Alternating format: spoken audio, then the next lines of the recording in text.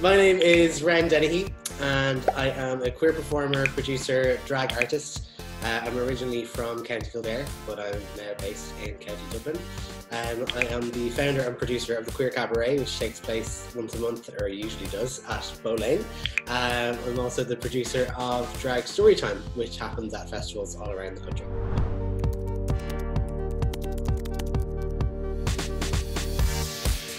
In the first place, wanting to be an actor. So when I was in school, that was the only thing I wanted to do, was to be on stage and be an actor.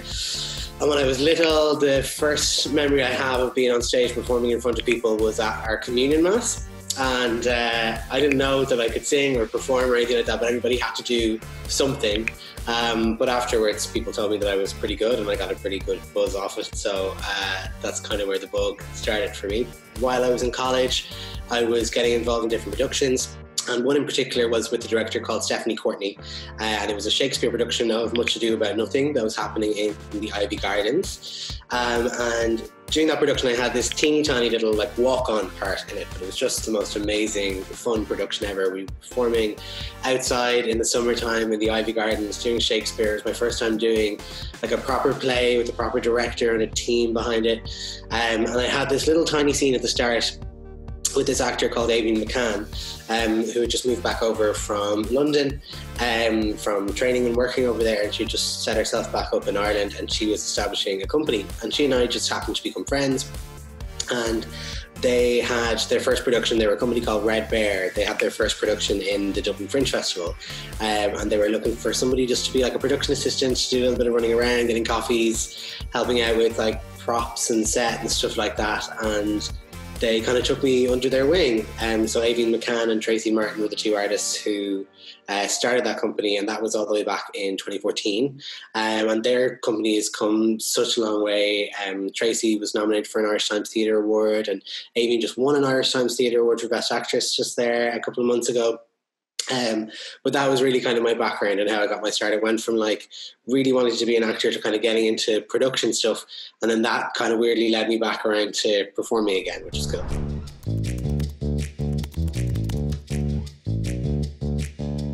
I was not really that aware of kind of what drag was and what queer performance was for a long time. I'd seen it a little bit on TV, like Shirley Temple Bar on Telly Bingo and kind of other little bits and bobs, but it wasn't until I watched RuPaul's Drag Race that I kind of found out what drag was. And once I saw that on TV, I was like, that's exactly what I want to do. So it was in 2018 when I started performing in drag.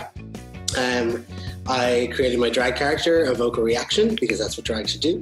And I did my first ever drag performance at a competition called DCU Drag Race. And it was an amazing night. All my friends came out to see it, and I just had the best time. And I'd spent the last 3 years working in the arts, but working as a producer, so I hadn't been on stage properly in a long time. But getting back on stage, creating that character for the first time, feeling the buzz of the audience. And just the best thing about drag is that you really get to be yourself, kind of by transforming into somebody else, you really get to be yourself. So Avoca first came about in March 2018, and then I kind of just plugged away at that, doing other people's shows, trying to get as much experience as possible. And then in January 2019, I set up Avoca's Queer Cabaret. That was in Drop Dead Twice originally. So just a little over a year ago, I started producing my own Queer Cabaret shows, which is really exciting. I'm every gender, I'm non-binary, yeah. Got no time for your gender norms or this normativity, no, no, no.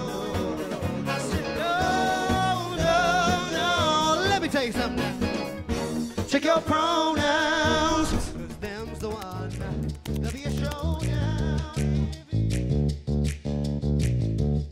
I feel like I don't really have a choice. It's sometimes I feel like it chose me rather than me choosing it.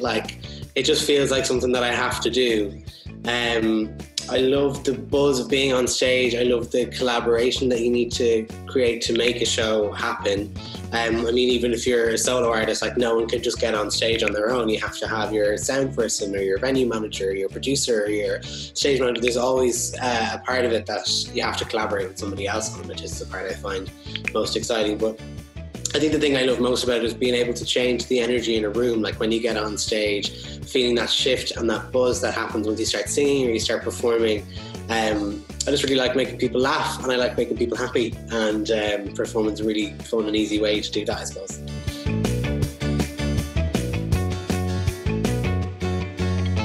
Yeah, I think like artists have such an important role in society, and I think it's something that the Irish government need to get a little bit more aware of, is how important we are to society and how much we need to be funded and we need to be paid and we need to be supported. Because artists, for one, we provide entertainment and, you know, we make people laugh, we give people kind of a break from their everyday lives, we give people a bit of an escape, but then also I feel like we have a really important role in bringing, you know, issues and important issues to people's attention that maybe people wouldn't be aware of for shows or for films or for TV. And especially now with the global pandemic going on and the lockdown, everybody is turning to films and TV and live streams and music and all of that to have that bit of escape. So I think it's more, it's never been so obvious how important art and artists are to society. And yeah, I think almost everything I do is political. I mean, as a drag performer, as somebody who identifies as non-binary, we are so sort of underrepresented in the entertainment world and in the world in general. And there's still a lot of prejudice. There's still a lot of misconceptions about people like me.